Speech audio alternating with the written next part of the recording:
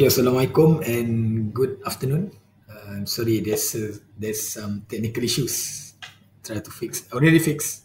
Okay, so welcome back to the class for the second session for the second day in the second week.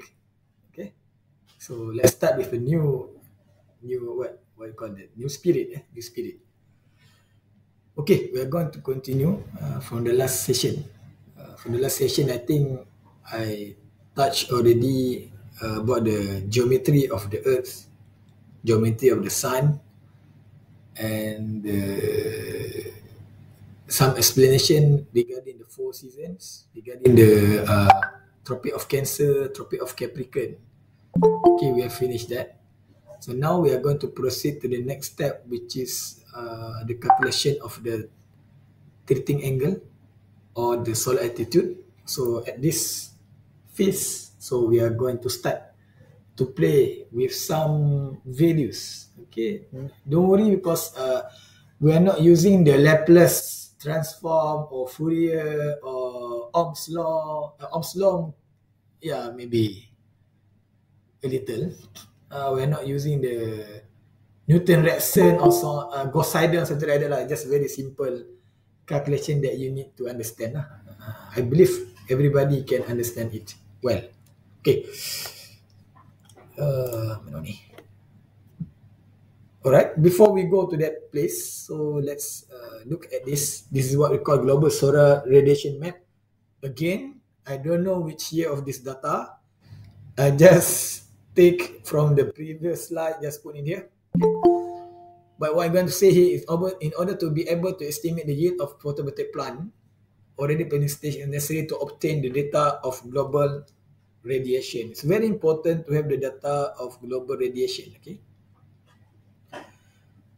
can be obtained through internet or some data. For the Malaysia case, maybe we need to take it from the MET Malaysia, or there's some software called as PVSys, and that software can generate the interpolation values of the irradiation value for a year. Okay, for months and a year lah. Okay, nowadays global radiation will that show this statistic in high resolution. So they say this is many of years measurement, network of measuring stations, satellite pictures, and simulation tools. The most accurate one is the measuring stations. It's very subjective and depends on the location. I think I saw like website in Cedar, but I tried to search it back. I cannot find the link. There's you can check. There's several stations that show the very current values of the irradiance. If I found it back, then I will get back to you lah. Okay. If I found the link back, saya cari juga tadi pun. Alright. So this irradiation of Malaysia again. Disclaimer here, I'm not sure which year of this data. This is the example of the historical in certain year in Malaysia. So irradiation means that we have the hour there, which is the total integrated value of irradiance for a day. Okay, and then it is taken as average. Okay, average value. So here you can say also this values is also called as a what? PSH. This is also called as PSH, peak sun hours, which means that the maximum value in this year in this Malaysia, 5.56 is the most highest irradiation obtained in Malaysia case in that particular area, in that particular year. Okay, I think the lowest one is 4.21 and the average value is 4.96. So that's why before, if you take the what we call the average value of percent hours per day in Malaysia, you can assume 4 hours. I think it's not the sinful things if we assume 4 hours per day. Okay, that's easy for the calculation and assumptions of estimating the energy generation in our case. Okay, I think there's some places what we call that? Not the brighter. The darker the color is, so the highest the irradiance lah. The highest the irradiation values can be obtained. Okay. If we look at this particular graph lah. Okay. Now we are going to the site analysis. Okay, we are doing site analysis.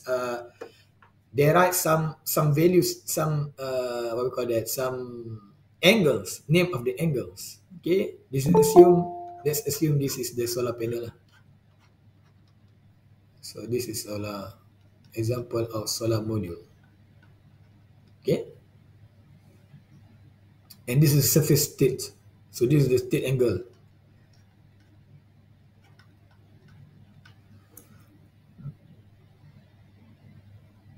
And this is the azimuths, okay? And we have the sun azimuths, and we have the sun height, or we call that as the solar altitude, and so on.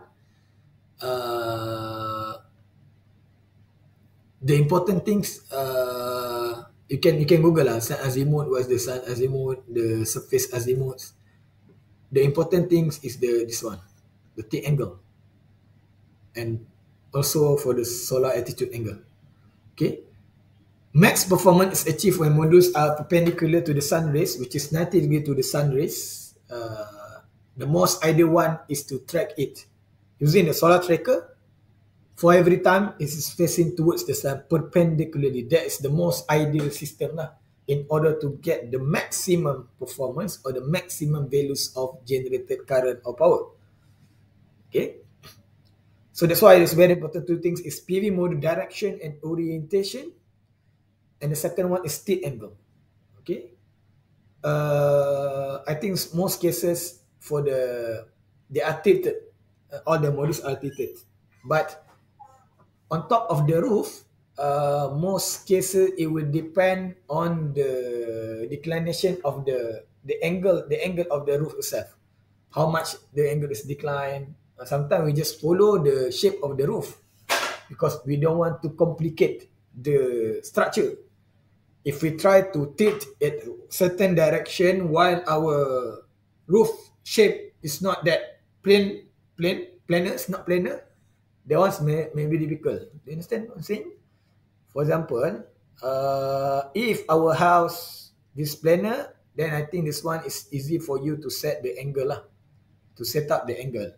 But if we have the normal typical house like this shape, okay, like this shape, so either this direction or this direction is totally depends on your location of your house lah. And that's why it's not always correct or good decision to install the solar system on your house roof. Okay, you need to know the orientation, you need to know the sunrise and the sunset direction. That is very important lah. Okay, for instance, we are in the northern hemisphere. Okay, we are in northern hemisphere, so our module will tilt towards the south. Okay, towards the south, which is towards the equator. Then we are not facing to the east or to the west. We must face to the south. When we face to the south, we are going to receive the energy, or the module can receive the energy from the sunrise to the sunset. Okay, you understand what I'm saying? Can you understand what I'm saying or not? Faham tak? Faham. Serius ke? Okay. Sekiranya dia memang all day kena dapatkan matahari lah maksudnya. Yang tu yang doktor maksudkan tadi kan? Yeah, make sure we are facing TV tu dapat matahari setiap hari. Okay, like this. Of course, we need to have the direction, the place that you want to install the solar module. So you have to make sure that it can face to the sun. It can get the sun rays throughout the day. Means not only until midday. Okay, the most common what we call that, the noob mistake. Okay, the noob mistake. For example, Okay. Imagine our house like this. This is our house. Okay, our house. Right? Macam mata. Okay. Let's say the sun rise is this direction, which is this the east. Then it will set. The sun is going to be set at the west. So this west. Maghrib. Maghrib. Ila al-maghrib. Min fajar ila al-maghrib. Then this is the west. Okay. So that's the direction of the Qiblat. Okay. I'm asking the question.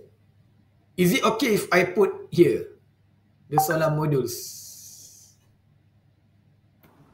Not okay. Why not okay?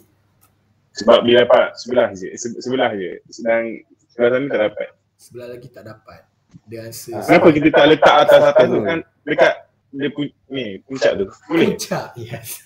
Puncak is the best lah, but you can, this is from figure, you can say like that lah easily. If in the real situation, how can you do the puncak kan? How can you set up kan? Understand? It's not suitable to put here. Okay lah, fine. Okay, let's say I put half lah. What about this? Is it okay? Half. No. Why, Ridwan?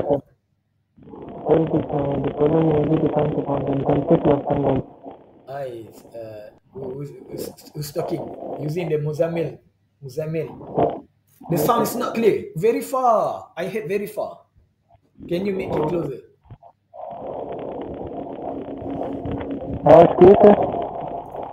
Cannot, not clear. Only me. Can anybody other people can see clearly? Can you clearly? Muzammil can use Clear. Muzammil can use chat box. Oh, chat box. Okay. Okay, we're waiting for the writing. Please type. I'm asking Ahmad Daniel, is it okay if I put half modules here and half module over there, the right side? While understanding that the sun orientation tu from the east to the west, like that direction. Is it okay for me to install? I'm asking the basic, not basic, common sense. We are trying to make it common sense. Is it okay? Biasa, tapi dia punya efektif tak sangat kot. Efektif tak sangat, what do you mean by efektif tak sangat lah? Maksudnya apa yang tak efektif? Dia punya we get reach output tak sampai kot rasanya, sebab dia punya peak kan tak kalau waktu petang kan tak tinggi sangat rasa. Uish, tak juga. Kalau kita tengok solar radiation yang bell shape tu, dia konsep macam ni yang bell shape. Betul? So dia means that symmetrical kan, macam symmetrical. It is symmetrical. So half, kalau if you put in the same location, maybe you get in the morning here and the other side is the right side. So okay lah, ke tak? Saya rasa output dia sama je. Output sama. Okay, so basically it depends upon intensity of sunlight to get maximum efficiency. Wave light panjang pula Wave light it as per movement of sun along latitude. The intensity of the sunlight, I think we have the bell shape, the what we call the irradiation distribution is this bell shape, of course.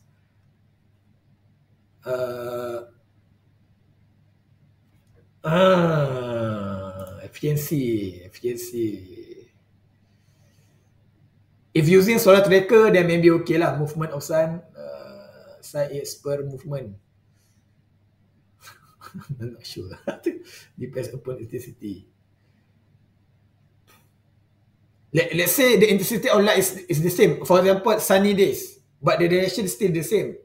Is it okay? I'm asking the Muzammil again, using this account Muzammil. Is it okay?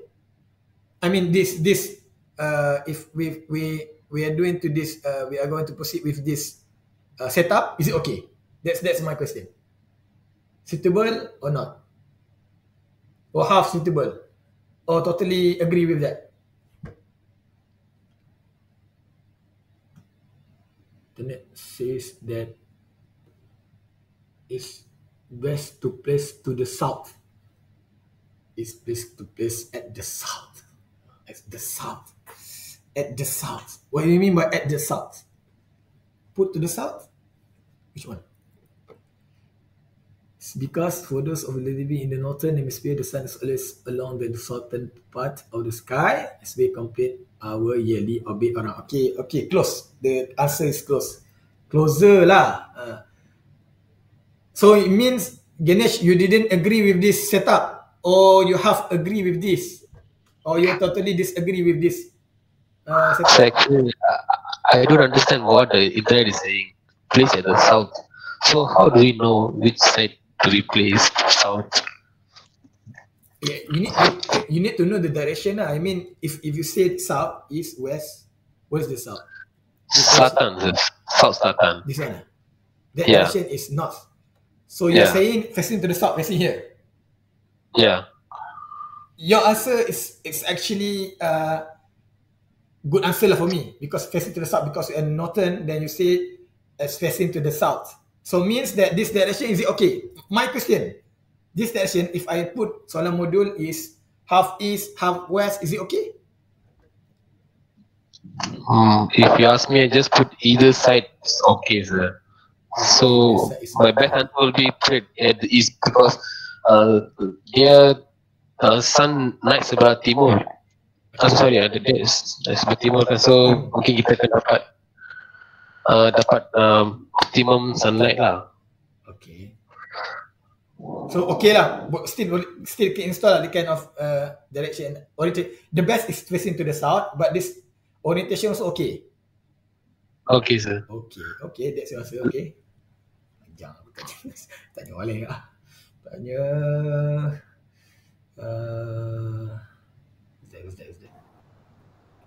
Kalau Yes. dia okay tapi not cost effective. Not, Pasti kena beli dua. You said it's okay but not cost effective. So you're saying not very efficient not very efficient, and but still okay, you can still install that's your thinking Yeah. Okay. I'm asking other people. Siapa lagi nak jawab dulu sebelum aku petik nama? Mardia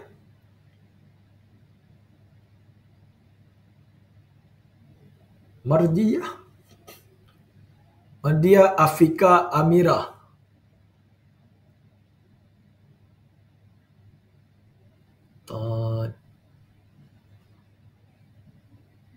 Teruk.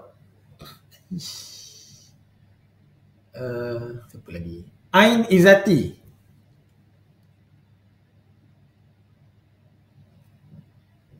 Yes, sir. Is it okay? This setup? Saya rasa jawapan saya sama dengan orang lain juga. Kurang efektif. Kurang efektif but still can install. Macam tu kan? Boleh install tapi sebab saya pun rasa kalau belah petang matahari dah tak kuat, so belah kanan tu akan kurang dapat. Who says that? Ni. Ini bell shape ni. This is the normal distribution for solar array. Ini bukan saya buat-buat Ini macam typical. Even if you see dia memang macam symmetrical. Okay, mungkin ada atas bawah. If you face in the same direction atau dia punya distribution memang bell shape lah. Irradian memang slower.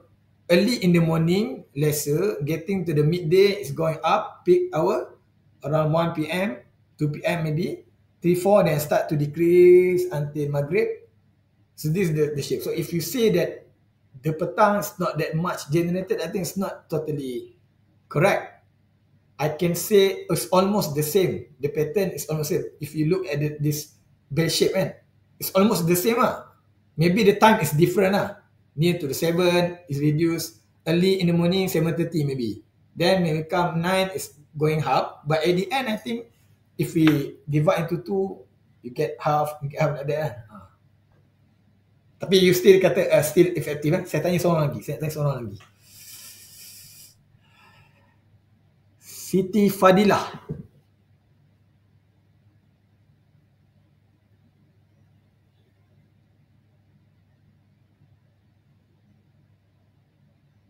Siti Fadilah. Tak ada. Sudah. Syahmi Hafiz.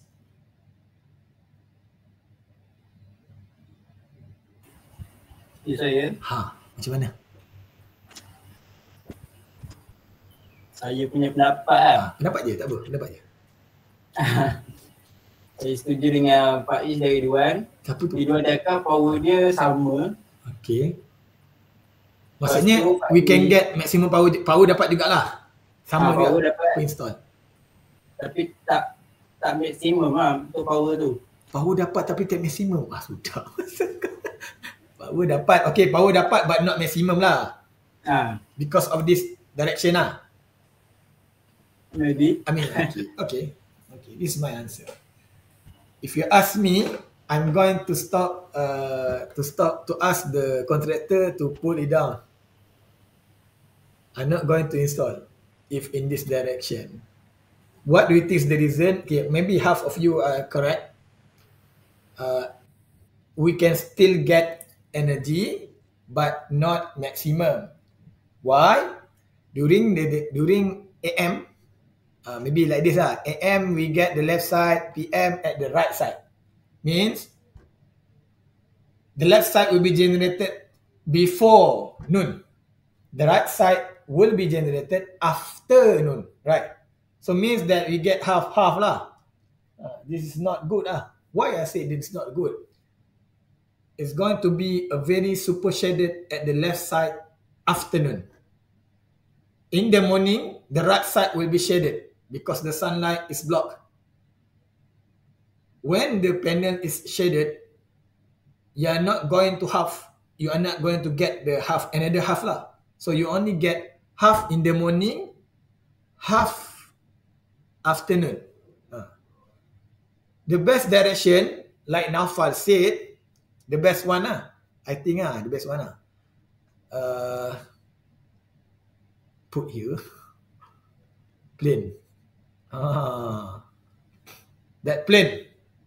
Straight line.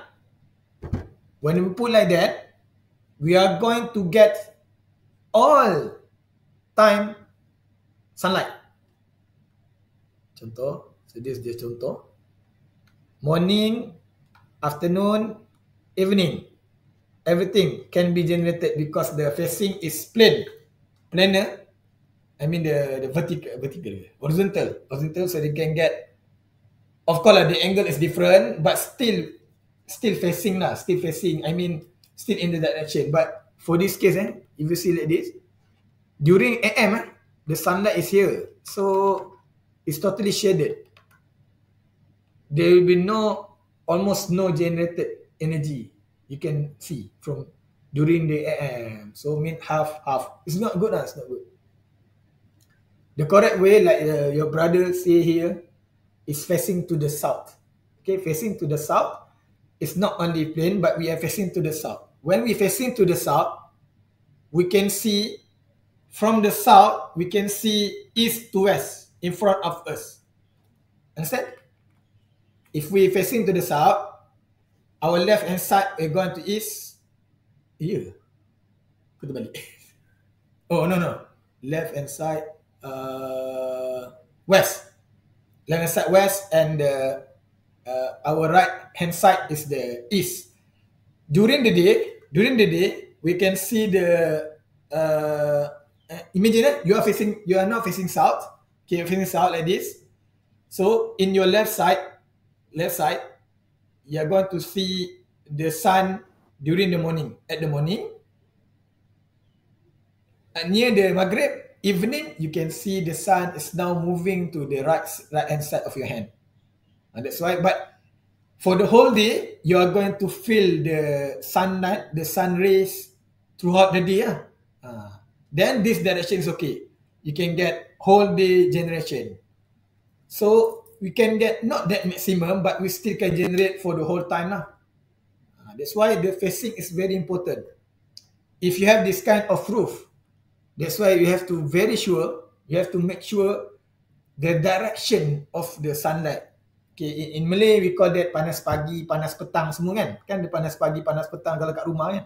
So that panas pagi, panas petang tu, you need to know direction lah. If you stay there for the whole day, if you, for example, your parent buy a new house, bungalow or semi-detached house, semi-D, and then you stay there for several days, then you're going to know kan, which one is the panas pagi, which one is the panas petang. I think, siapa tadi? Muzammil Oh, Bilal. Panas pagi means the, how can we have term that panas pagi? Sun, morning sun, and the evening sun, like that lah. So what if the solar panel are attached with motors so that can track? Yeah, that's the best. That's why I'm saying, if attached to the motor, we call that as the solar tracker. That solar tracker that who IED groups are now doing, the IED groups, I think lots of groups using the solar tracker and so on. That's one of the reason to maximize the generation every time. So the idea is it can rotate rotate throughout the day kan. You follow the sun direction kan, the sun movement. That one is the best, seriously. Solar tracker is the best lah. But different issues because you need auxiliary energy resources to power up the motor. The motor need to turn kan by time. Then you need the maybe microcontroller to move by the time, or servo motor like that, a big servo motor to move the panel. And because the panel is heavy, that you need to use the high top motor. That's different. The cost is different. The added cost for the motor. That's why. Solar grid is the best. If not the issue of cost, we can, if the motor is free, then use solar tracker lah. Okay. Boleh? Understand? That's the first basic of the direction. Sir, jadi untuk kalau bentuk rumah macam tu, jadi antara jawapan Aufal tadi lah sir? Yeah. Facing to the south, because we are in the northern hemisphere, facing to the south, but with certain degree. If I'm not mistaken, I didn't check the latest one. 8 to 15 degrees to the south, maybe, like that. Later we'll confirm. Okay. But that one is the if the planner lah, planner. I mean the planner surface. If for example in Gambang you can see at the Gambang, I mean the LPT highway, the Bulari Pantai Timur highway, then if you're facing to the KL, you see the left side. They have 50 megawatt of the solar farm that is owned by the UiTM Shah Alam, for example. So that one, because hill, it's very difficult for them to get the same direction of the module due to the shape of the hill. Sometimes maybe even though issue facing to the south, I think maybe slightly to the north. There's possibility. But since they are using the inverter, the MPPT inverter, the grid inverter, even in the different direction also, we can still maximize the output power. Okay. I'm not saying this is not good, but it's not that what we call it, clever. If this kind of shape lah, I mean steep roof. If the roof is not that steep, means that if the roof like this, are more what we call it, macam ni kan, I think this is still okay to use, or you jack some higher part to try to make it like this. Very difficult. Okay. So let's go back to this picture. I haven't explained yet anything. Okay. So assume this is a module. So the module, this is the sunlight. So direct radiation, reflected radiation, blah blah blah, diffuse, and the pitch solar generator, and this beta is the T angle. Okay. Pitch roof, so that the module is an angle beta. So this beta is the T angle. Also, in the case of the roof or open air plants, it is usual to take the modules in order to achieve a higher annual yield. Okay, higher annual yield. Understand why we are facing to the south? Throughout the day, we still can get the energy without shedding. Sir, Ya. kalau dia face to the north, dia bukan sama macam south ke sir? Lain sikit. Dia macam Sebab kan terbalik. nanti kan dia boleh dapat cahaya matahari daripada east to the west kan. So dia just facing dia ke north sikit. Tak, okay. Understand. Dia macam ni. Kau facing to the south doesn't mean that the sunlight is up atas awak tu. Dia bukan not above you. Dia mungkin kesana sikit. Faham tak? Dia kesana sikit. Okay. Dia Faham. faham kan? Matahari bukan tegak betul atas kepala kau. Yang tu ada satu titik dia. I think that one September 21st, September 21st and March 21st tegak atas kepala. But okay, kan kita dah belajar kan 23, 25 north south kan. Kan dia turun naik sikit-sikit kan. Nampak? Okay, sir. Faham. Tapi there's during the equinox tu dia atas kepala betul. Itu yang orang cari kiblat pun sama juga kan. Bila matahari tu betul-betul on top of the Kaabah tu, there's a day lah. Where's the location? That's why people are facing that end. So at the time yang betul-betul west, betul-betul atas matahari, that's why kita tengok ada dalam satu tahun, there's one day in a year where the location of the sun will be on top, just above exactly above the Kaabah at certain time. At the time people are facing to that direction kan. Same case with that. It doesn't mean atas kepala, but basically memang kau nampak ke depan. Kan? Kau nampak ke depan kiri to the left to the right lah, macam ni kan. Kau buat ini kan. Kat stadium kan apa. Lambai-lambai. Konsep itu lah. Dia bukan atas kepala. Boleh. Kalau facing north tu kau terbalik. Kau facing belakang. Faham kan? Facing belakang. Okay, faham. Kau membelakangi matahari kan. Kan kelakar. Yeah, they can generate. They can still generate because you can see sunlight. I mean the day is bright and the day is bright. We still can get light, but not facing to the sun directly. So when not facing to the sun directly, you cannot maximize your output generation. That's why target we are facing to the sun. We are following the sun. That's the function of the solar tracker. Following the sun movement. Okay. Any question? Come on. Give me key question. Sure. Kalau yang solar tracker tu dia still facing to the south juga ke dia letak je solar tracker untuk track sendiri? Okay. Solar tracker tu, that solar tracker tu southern and the east and west will follow exactly the direction of the sun. If throughout the year, if there's sometimes 23.45 like that, maybe there's some time where the matahari tu dia lain sikit ke apa, dia akan follow track macam tu lah. Dia akan ikut intensity paling tinggi kan. That's the function of solar tracker. During the day, of course, they follow east to west. Throughout the year also will follow the direction. Sir. Yes. Kalau macam dekat solar solar plan tu, okay. Jadi dia punya output per month tu memang berbeza-beza ke? Sebab kita kan sentiasa bergerak. Solar panel kan statik je kan? The solar tracker one dapat maximize, boleh.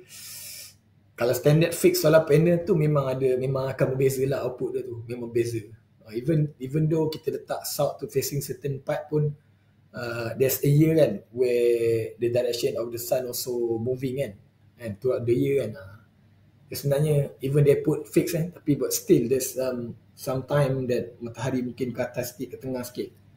Itu memang betul, itu memang tak dapat dielakkan untuk fix. That's why people ada solar tracker tu untuk dapat maximum follow, betul-betul dia follow.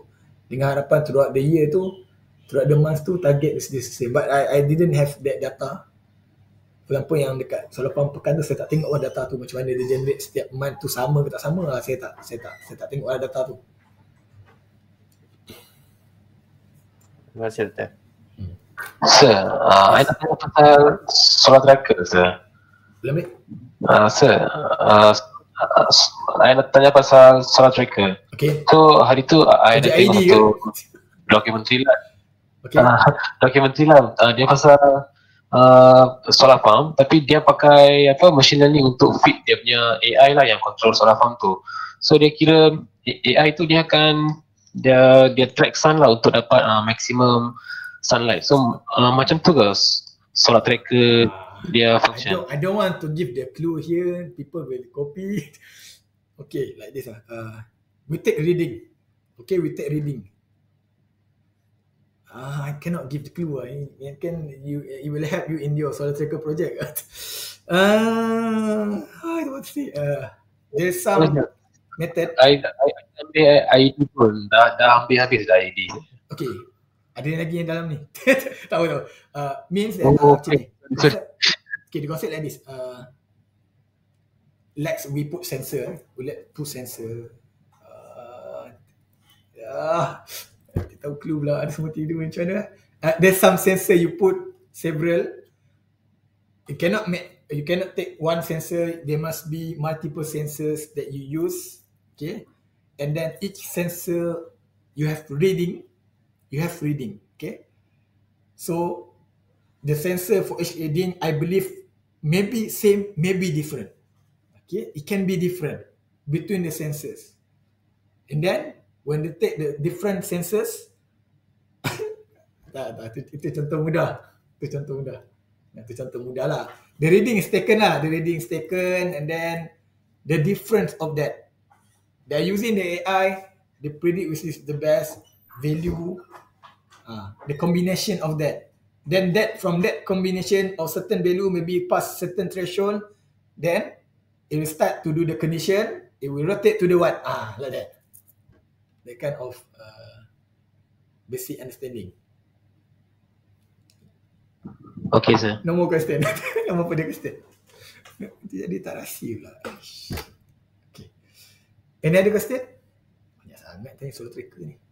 Tak baik tau tanya banyak. Okay, I proceed Dia tak habis ni lah. Habis bertiga Alright, okay. So the T angle that was is T angle. Alright. Okay, the second thing. We have the magnetic north and the true north. Okay, magnetic north is the direction that a compass will point at any given location. It's the same as you use the electronic compass or apps compass lah. It's actually showing you not the true north but the magnetic north. Okay. The Qiblat also definition that 293 degree. That one is the magnetic north. Okay.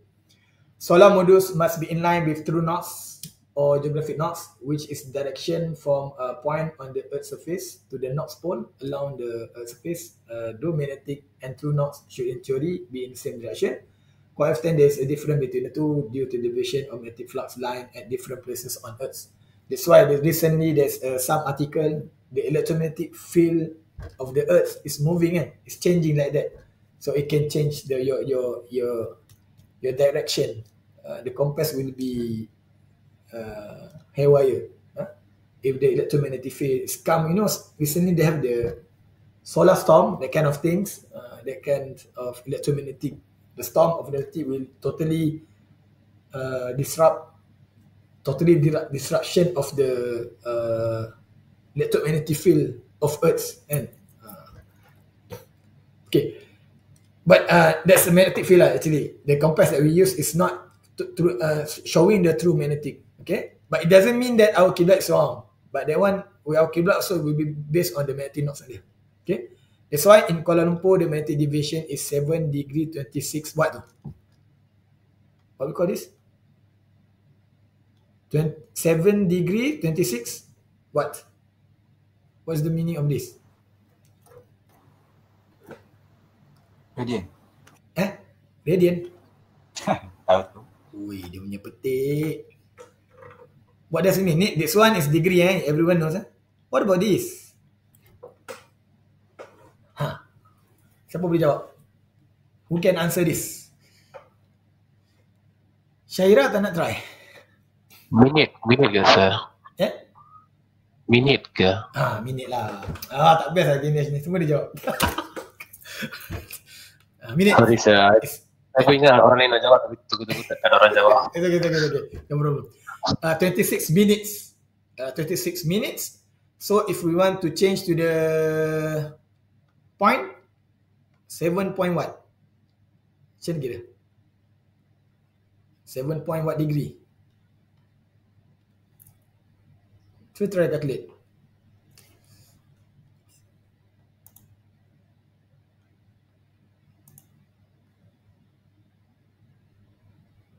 Oi, Fatin Adawiyah.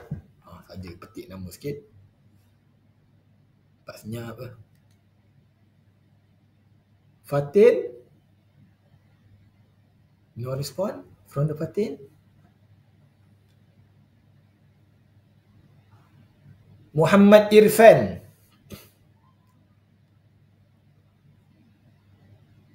Oi, mana pi dia orang ni? Tidur ah. Yes, sir. Oh, ada. Alhamdulillah. Muhammad Irfan. How to convert to point? How much? 7 point? Aduh. Aduh. Tak apa sure lah, sir. Tak apa sure Kita sebut tadi minutes. So kalau kita nak tukar pada point, kita nak kena buat apa? From 26 tu.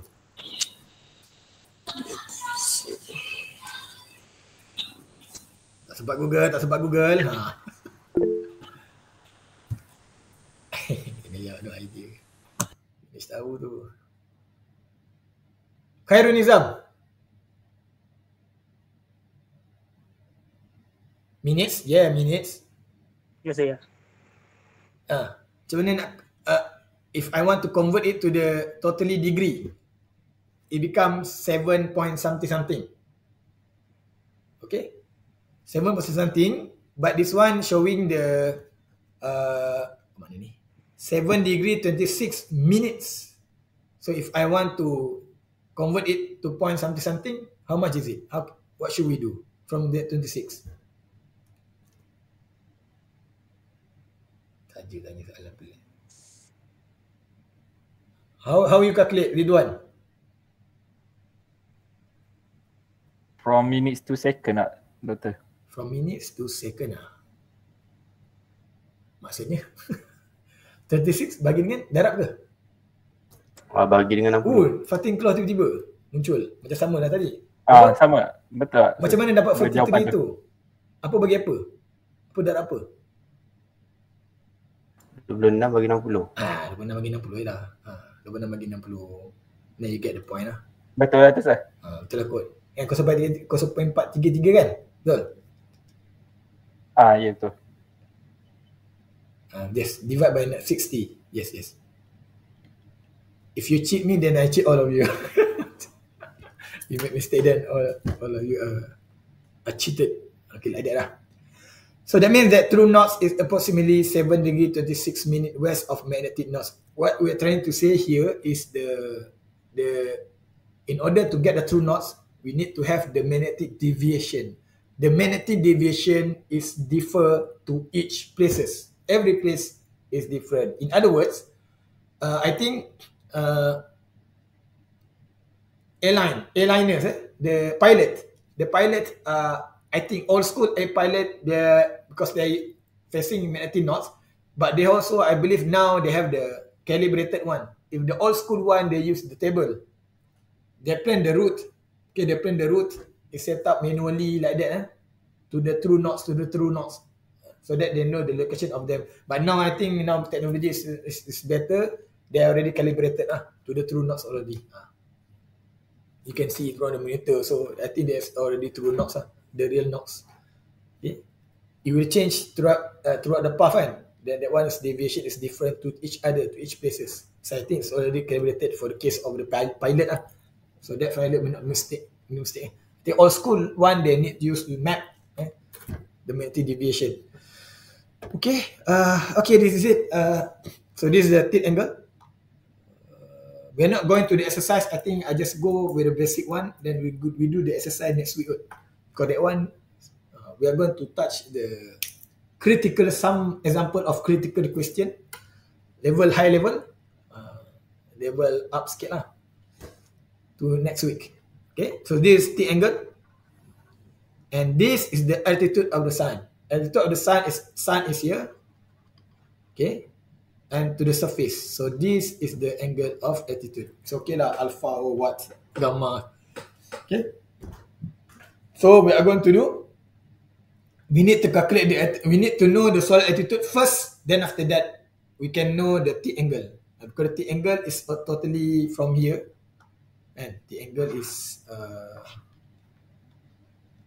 180 minus 90 plus gamma kan. So it's the angle very stable. The most important thing, this one, this gamma, I use alpha also, but this is the solid altitude. We need to find this. The finding of this altitude value will be depend on the location of the sun and so on. Okay. Okay, let's go. For example, placement of solar module in relation to sun's altitude. Let's assume at solar noon. So we assume it's happen in the solar noon only. Okay, solar noon. Not during the morning, not during the evening. A flat plate static solar module is placed on the horizontal at latitude 23.5 degree north, and the geometry is shown in the following figure. I don't know which figure. Find the angle of the module beta at this particular instant, which is still solar noon. Okay. Since the latitude of location is 23.5 degree north, it follows that the altitude angle of the sun is alpha. This time we use alpha lah, not the gamma lah. Okay, alpha. So alpha is 90 minus 23.5, you get the 66.5 degree. Then from the geometry given, we can easily calculate the T angle. It's 180 minus 90 plus the alpha or the solar altitude. Then we get again 23.5 degree. But this is the very basic equation lah. For the case of solar noon, for the case of maybe during the equator location. Okay, just the example first. After this, I go here. So beta is the exterior angle, supplementary angle of 180. What? Beta.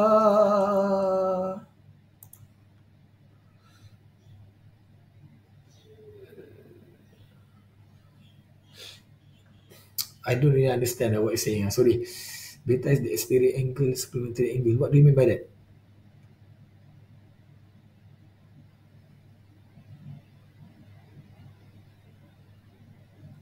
Beta is the 180, okay, minus 90 degree minus altitude angle. Wait. Okay. This is beta. The T angle is beta. How to calculate the T angle? This one confirm 90 degree. And this altitude, we are going to find it from now on. Once we get the solar altitude angle, we can easily calculate the T angle. Okay? We must calculate solar altitude first, then we go to calculate T angle. Okay.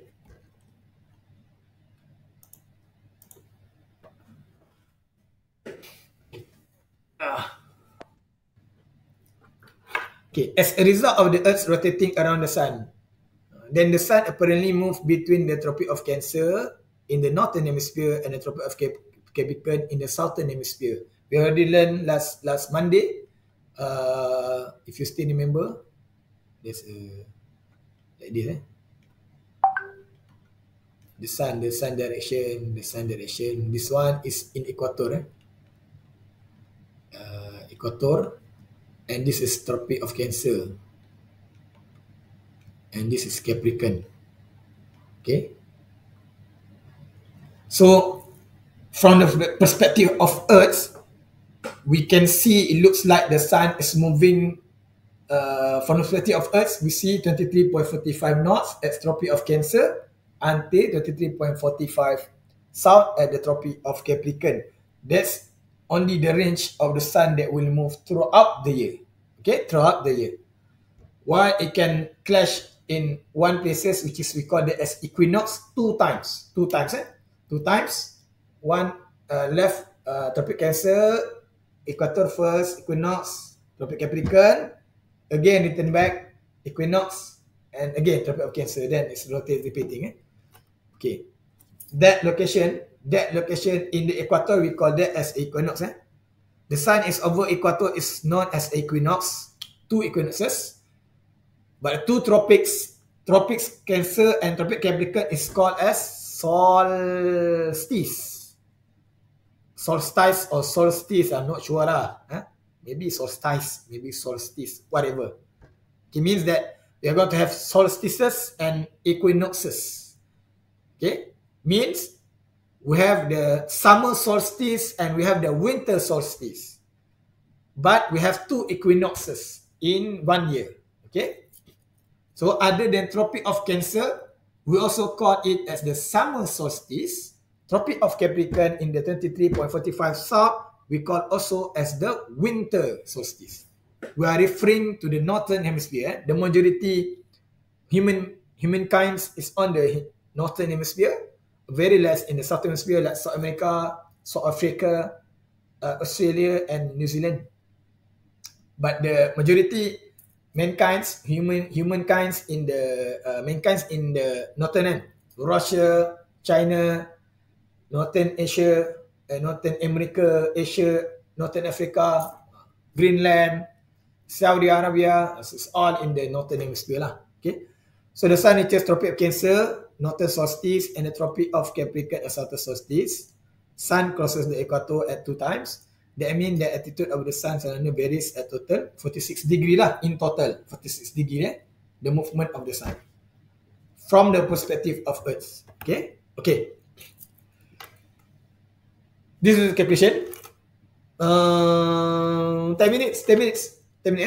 Okay. The formula for calculating the altitude of the sun or the sun altitude or the solar altitude at solar noon, we consider only at solar noon. We assume it at the solar noon only. We are not considering at 6 p.m. We are not considering it at 9 a.m. That's a different story. They need to use the equation of the solar declination angle, which is the other equation. Okay? That one quite complicated.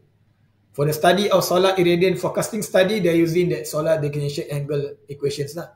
But for our case, we are only focusing on the solar noon. Okay. For the sake of the academic, in this situation, okay, in our scope of exam in this subject, okay. When it is over the equator, for specified latitude is gamma or alpha. I used to use the alpha lah, even though they write here gamma, but it's okay lah. You can anything's okay lah.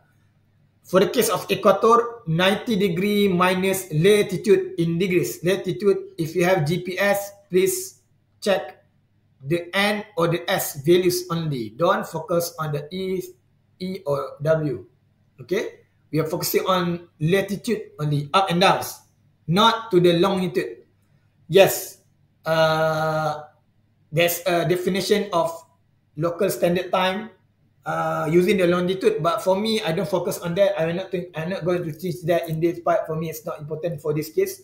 So we are focusing on the latitude. So that latitude one is between north and south. So if you are given the GPS coordinates, please take the value of the N or the S. Okay, which is the value, the maximum will go to not more than 90 degree.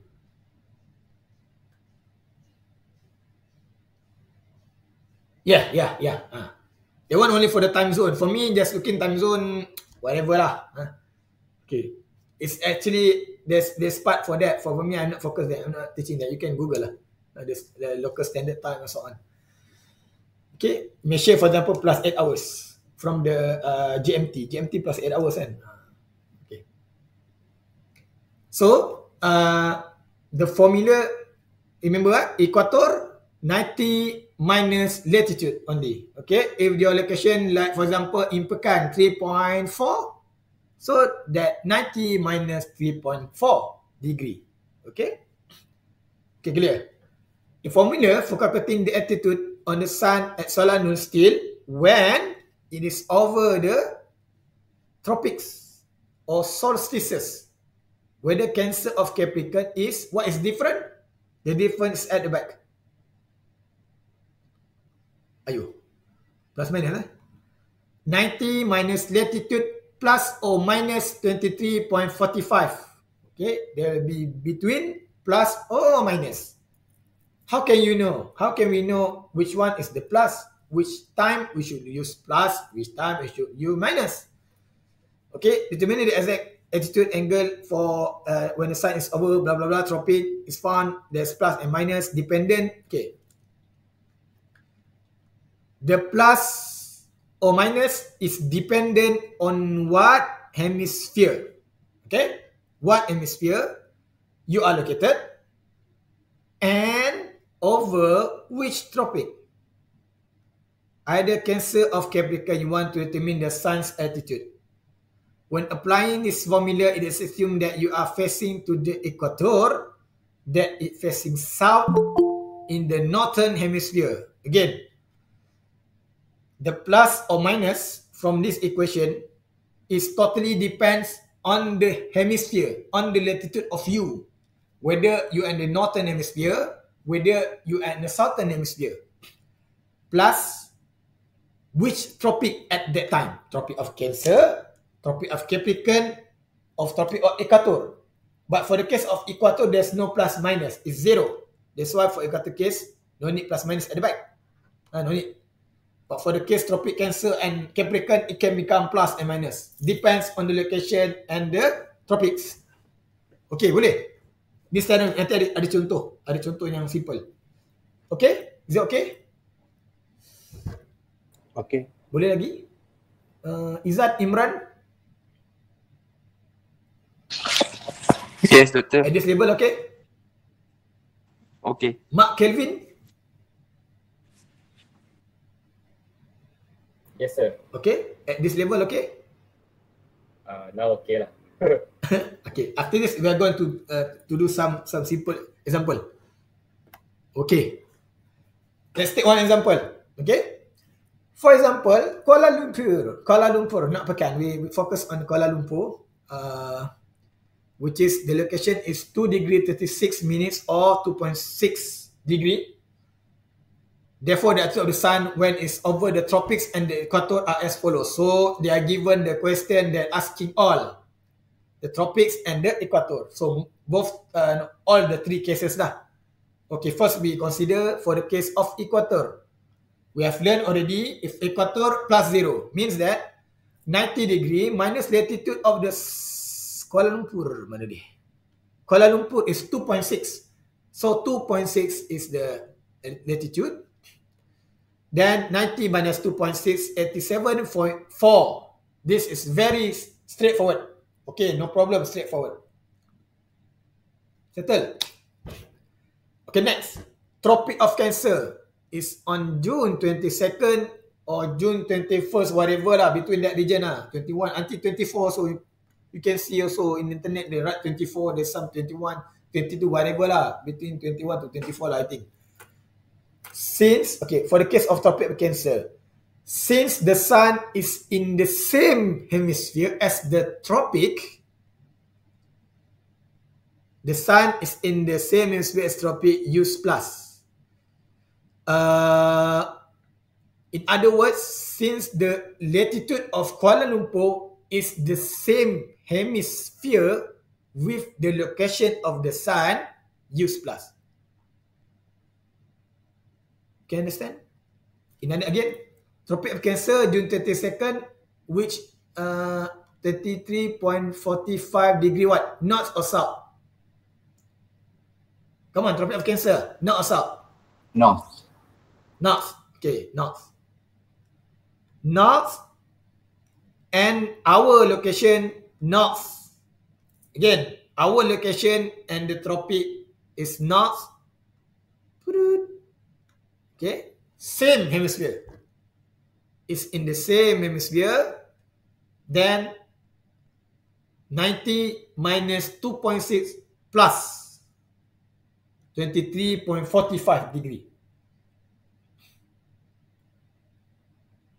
Equal to 110.85 degree. Okay. Alright.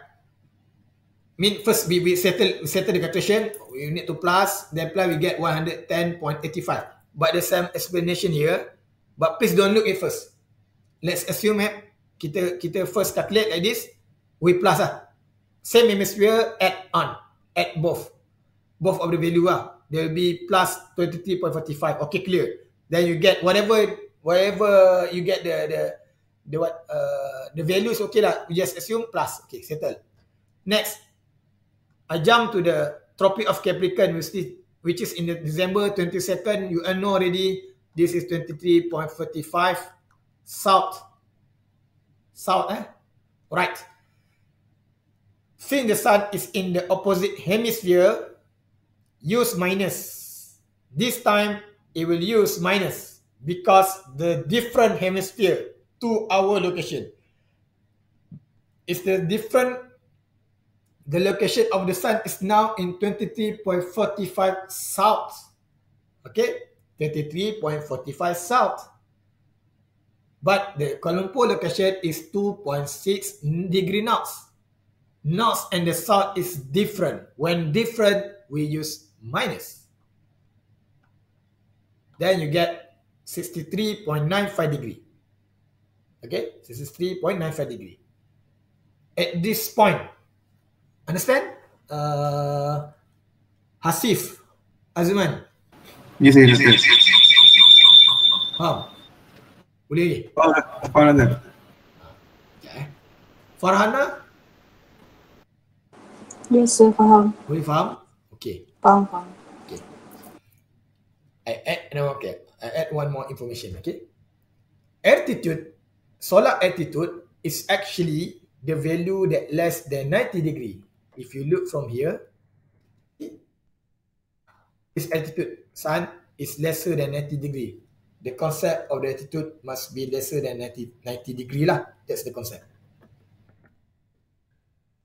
But for this case, it is now more than 90 degree. Okay. More than 90 degree. Okay. When more than 90 degree tu, there's a term there. Okay. I think I go back to the original idea. The thing come from Naufal. When we are in the northern, we are facing to the south because we are facing to the equator. That's the basic concept. If we are in the south, we are facing to the north. The basic concept, original basic concept. Okay. Kuala Lumpur is the north. Okay. That's why at the first place we are facing to the south. Kuala Lumpur north, at the first place we are facing to the south. Remember, this is facing south towards the equator because the Kuala Lumpur is north. So the fact the answer is above 90 is indicating that the sun is actually north of Kuala Lumpur at this time. Boleh faham tak apa maksud dia?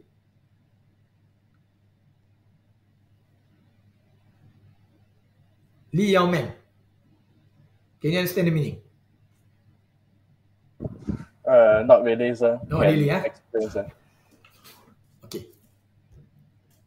Sir, can you draw or okay, draw. I can draw figure so that you can. Okay, if you look at this literally, if you look at this sentence, sometimes confusing. For me, it's difficult to understand. Just look at it. It's okay. I try to continue it. The altitude of the sun respect to facing north could also be expressed as 69.15. Suddenly become like that. In other words, facing to the south originally, but because the angle is more than 90 degrees, it means it's now turning down the opposite way. If 90 degree like this, less than 90 degree like this, but if more than 90 degrees, facing like this, so facing like this is become the new. There's been a new altitude there. Altitude now because less than 90 degree. When the value original, this original is more than 90 degree, it's showing me there's a change of direction. If original facing south, facing to the north, but we need to find another altitude. Where we can find another altitude? 180 minus 110.85. Okay, itu konsep dia. Okay, mari saya lukis. Sekejap. Ni ada contoh tak? Okay. Let me draw. Yeah.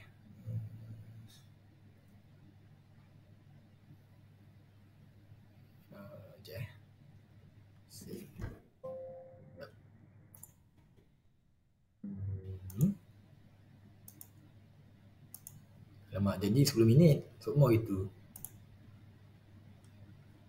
Oops. Sekejap. Okay.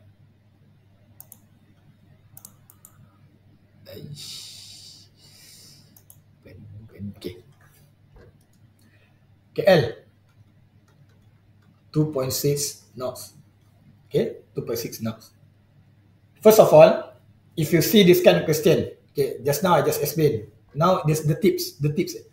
First of all, what should we do? First of all, just draw the earth. Okay, you draw the earth first of all. Assume, in this case, let's assume the declination angle of the earth is 0. Faham maksud saya? Maksudnya, let's assume like this. Oh, maksudnya ni pula. Assume like this lah. Means straight. Original now kan? Original like this kan? Dilatation, Allah pokoknya. Sorry aku ni memang lemah sikit. Allah. Ini macam Satan dah pula. Maksudnya sengit. Aku nak cerita sengit je sebenarnya. Astagfirullahaladzim. Mana ni? Hilang dah. Alamak. Tak jumpa. Mana ni? Okay ni. 23.45. But let's assume the connection angle to 0. So this is north and this is south. Okay, first of all you do like this. Okay? And then please draw the equator. Allah, apa dah jadi macam ni. Okay, equator 0. Pardon me for the inexpert. Okay, inexpert. Okay. Then our location. Where is our location? Roughly lah, sini lah kot. Okay. KL. So this is KL. KL is 2.6 degree north. Okay. First of all, draw the earth, draw the north and south, divide it with the equator, 0 degree, and find the location of the question or the location of you, which is at this time 2.6 knots. Okay, 2.6 knots. Okay.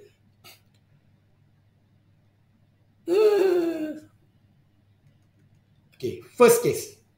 I just repeat the question. They said the sun over the equator. If over the equator means that the sun, where is it? Here. Right. Correct? It's here. The location of the sun is now in the equator, 0 degree. So, because we need to calculate the alpha, I use alpha lah. Even use gamma is okay. The solar altitude, the same thing. Alpha 90 minus 2.6 latitude. Yeah. Yes, sir. Alpha is equal to 90 minus 2.6. Okay.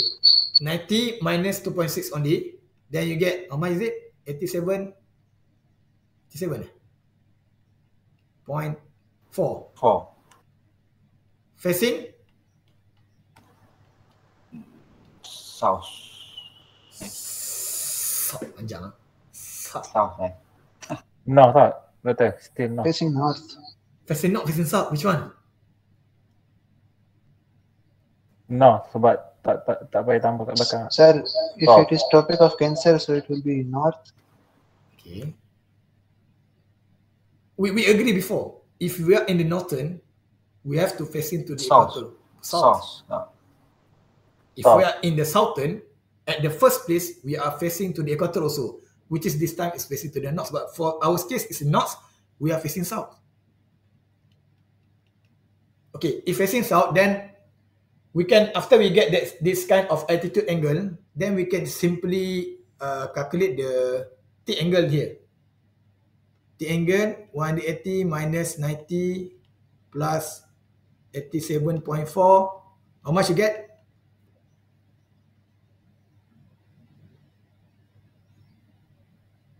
How much you get? How much you get? Hello? 2.6 answer. 2.6 lah. 2.6. Please be confident. 2.6. Facing the same. Facing south. Still facing the south. There's no difference.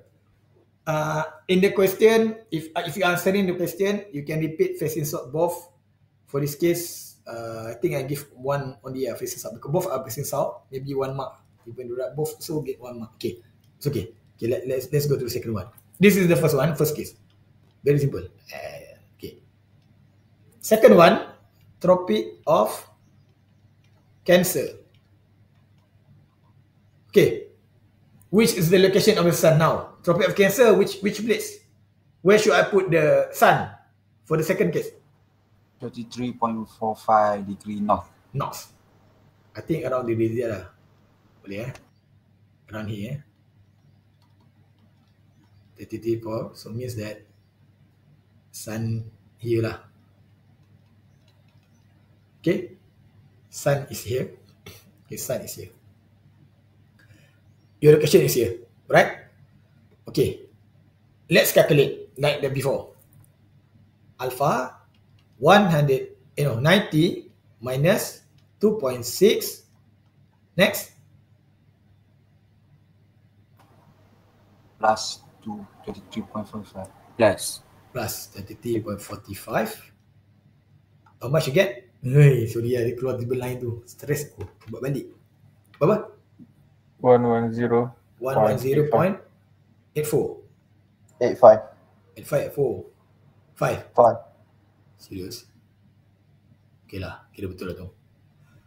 Facing? North. North. Lagi? Lain? Farhana. Saya tanya Farhana. 2 kali ya Farhana kena. Farhana? Yes sir, facing apa? Denungnya kena. Facing north. Okay. Izzuddin? Facing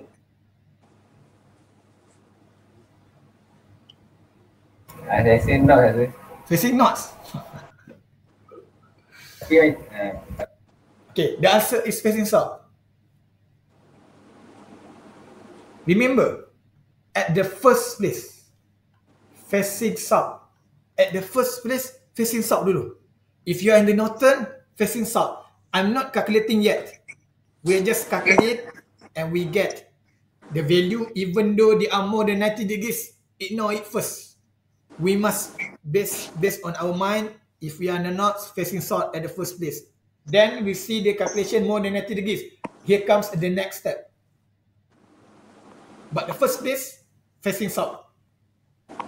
Okay? Boleh ke? Boleh? Boleh sir. However, dulu kita main however tu. However, even if you look at this, you are here. But the sunlight is northern than you. That is why the correct answer, the final answer, the third angle or the solar altitude must be facing towards the sun. Sun is now, where is it? Sekarang sun dekat mana? Which north? North. Means that the final answer must be facing north by hook or by crook. That is why here comes the next step. Recalculating the new altitude, solar altitude angle. Because once it's more than 90 degrees, like I told you before, solar altitude must be lesser than 90. If more than 90, there will be trick there. There must be trick. It means that there's a transition, the change of the direction. Because once you draw this kind of figure, you can easily understand. Final answer must be facing north, if not facing south. If facing south, there's no sun over there. The sun is on the north. That is why we calculate the new alpha. The new alpha is the inverse, which is the 180 minus 110.85 equal what? Kira jap. How much is it? 69. 69.15. 69.15. Facing? North. Facing? North. Yeah. Facing north. When we calculate T angle, 180 minus 90 plus Allah. 69.15. How much you get? Berapa? T angle. Kira jap. So di 90. 20.85. Betul ke? 20.85. Is it correct? Facing? Facing mana? North. North juga. Saja tanya. It's still facing north. Ya, aku buat border. Aku border sikit. Sebab ni kes yang ketiga. Understand? Who don't understand? Raise your hand now. Because after this, I'm going to trick you with the high level question. For the sake of academic. Any question? Sir, there's a little bit confusion in confusion, facing south and facing north. And how we can find? Can we repeat it? Okay. Again. First of all, we need to calculate solar altitude. Fine. Okay. Solar altitude, there will be, you calculate 90, it depends on the situation. Situation A, I mean situation 1, equator, there's no plus minus at the back. That's why direct, straightforward 87.4 and facing to the south. Remember, because we are in the north, Kuala Lumpur is in the north. First of all, when you calculate at the first place, you must facing south. That's the original thinking. You must facing south. When north, must facing to the equator. Regardless where is the location of the sun. The first facing south first. If I put you in the OZ here, I don't know, is the location 27.5, I don't know, 36 degrees south, I don't know. Then it must face to the north. Location S facing north, location N facing south at the first place, at the first calculation. Even though we go to the second case, Tropic of Cancer, the sun will be northern than you. Yeah, correct. But the equation is still the same. We just calculate as usual. 90 minus 2.6, because in the same hemisphere, then plus 33.45, then you get 110 for 85. Oh my God, more than 90. What should I do? Relax. Still facing to the south at the first. But here, you know the trick already. It means because altitude must be less than 90 degree. It means that there will be change of direction. Because even if we look here at the final answer, finally your module must be facing to the north because the sun is northern than you if you look from here. If you look, you are KL here and sun is here. So the last answer must be facing north. So what should we do next? We are going to calculate the new solar altitude. We have the, I put here, depends on alpha nu or alpha dash. I put alpha dash, then it's the inverse because changing direction. So 180 minus the original alpha. Then you get 69.15. At this time, the direction already changed from south to the north. That's why at this point, it's now changing to facing to the north already. And then you calculate the T angle, blah, blah, blah. T angle and altitude, it will be the same. It will be the same. Okay, if you get different, you make mistake several in certain place. So at the end, T angle will be facing north. You are going to take your module towards the north because the answer is there. It's correct. If you draw this line, if you draw this figure. Okay, Bilal. Zamil. Yes, sir. Thank you. Clear? Clear? You. Okay, last. Tropic of Capricorn. Tropic of Capricorn because different hemisphere 2.6 minus 23.45. Then you get what is the answer? How much is it?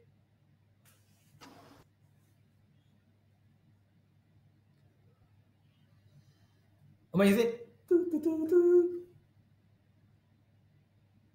63.95. Betul kot? Tak tahu. 63.95 betul ke? Betul ke yang lain? Betul. Facing?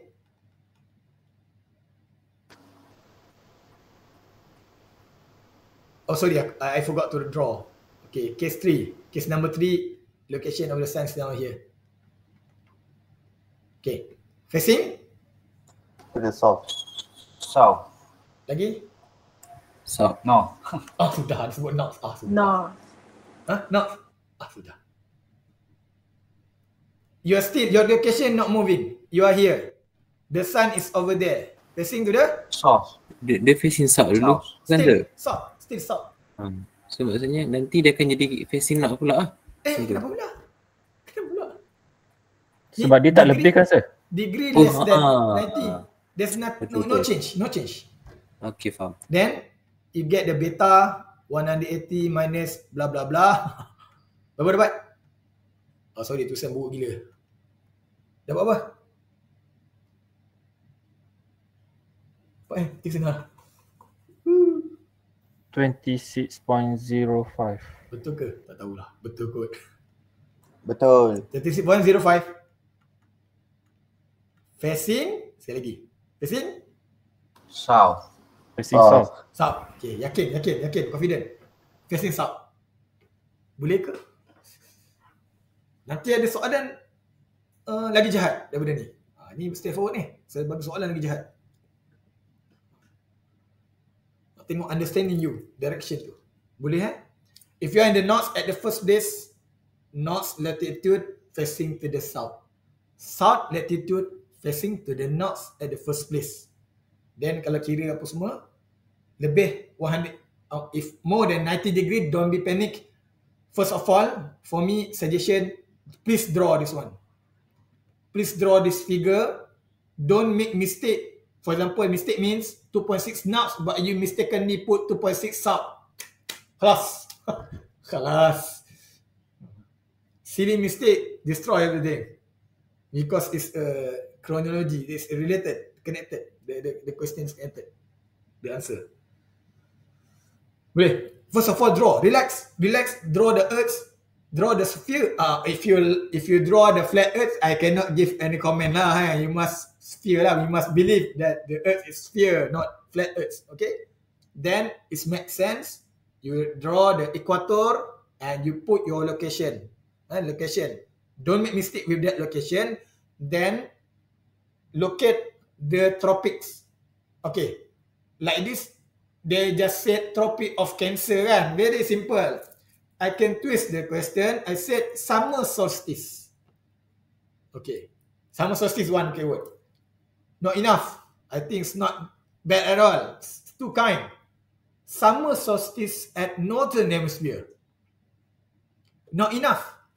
Okay. Winter solstice at southern hemisphere. It's the same thing. 23.45 degree knots. But I changed the understanding of you. Winter solstice at the southern hemisphere. It means that northern hemisphere is experiencing the summer. Is the Tropic of Cancer. The sun, you need to put correctly the sun, location of sun. Then you start to calculate the solar altitude, and you start to calculate the altitude. You know you put the location of the sun, then you relaxly, slowly, and you calculate that. Don't make mistake by locate the sun. Okay? The bad question, we are going to do the exercise next week. Okay? Any question? Any question? We can go. I will go further exercise only for Monday, only for the exercise. Okay, for the next level of question. Any question? No. Boleh faham tak ni? Ni agak kena faham betul ni. Kena faham betul. Owi? Do you understand? Betul. Boleh? Boleh. Boleh? Cuma saya yang saya cakap tadi yang bahagian winter apa tu, dia sama dengan tropik tu, entah berapa faham. Tak apa. Next week I will saya akan diskan apa yang lebih kurang nak bagi understanding. Tadi saya dah sebut dulu. Saya sebut dulu. Tapi next week we are going to do the practice more. Nurwani. Any question? Tak ada. Okay, faham. Tak ada Ya. Kalau tak ada nanti next week saya tanya awak kena jawab. Tak banyak kan. Okay, last. Last. Afiq Ikmal. Ya, siapa? Ashraf. So basically starting apa-apa start dengan equator punya facing lah. Maksud dia kalau KL tu dekat north, apa-apa starting dengan equator lah. Betul. Kalau KL north akan pergi ke south lah. Kalau KL tu dekat south, equator akan pergi Jangan sebut KL, kau confuse. Australia. Okay, Australia. Melbourne. Contoh Australia pula dekat south, equator akan pergi kat north lah. Betul. So basically first place kita akan jadi north lah macam tu kan? Betul. Untuk kes yang tadi lah, Melbourne lah. Untuk kes Kuala Lumpur, KL is facing south lah. Sebab equator bawah kita kan. Sebab tu, it's very important to draw this earth. Okay dulu Puan. I think if you have question, we are going to do interesting practice and exercise next week, okay? Tapi saya lukis tu sama je lah macam hari ni kan sir. Sama je, cuma mungkin saya nak bagi next level sikit. Soalan nanti saya bagi contoh tu ada past years. Dia soalan tu dia next level sikit. Dia tak berakhir dekat bawah tick angle tu, dia ada jahat lagi. Selepas tick angle tu ada jahat. Boleh? Next week boleh? Kalau for those to understand, can PM me lah. Nanti saya blue tick je lah. tak. Nanti saya reply lah. Blue tick lah, lama sikit blue tick. Okay, thank you. Ya. Maknanya kalau dia lebih daripada 90, dia titik lebih daripada 90, maksudnya dia north and south tu dia akan berubah lah. Akan berubah. Tapi make sure engkau tak salah location make sure jangan salah letak location and the sun position tu. Kalau mula-mula kau dah keliru, kau pun letak salah.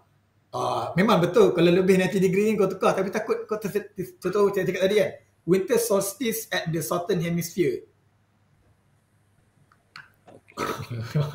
So after studying this course, we can be the solar consultant. I cannot guarantee. Stay early. There's a chapter of grid connected. If you don't master grid connected, you can't say yourself as the solar consultant. Stay early, early stage. You need to be the engineer, solar engineer. Cannot become after graduate, totally become consultant. Don't be too confident with that. Okay. Saya anggap tak ada. Okay, no question. Alright, next week. Thank you. Right. Okay, thank you. Thank you, Doctor. Thank you, sir. Thank you, Doctor. Thank you, sir.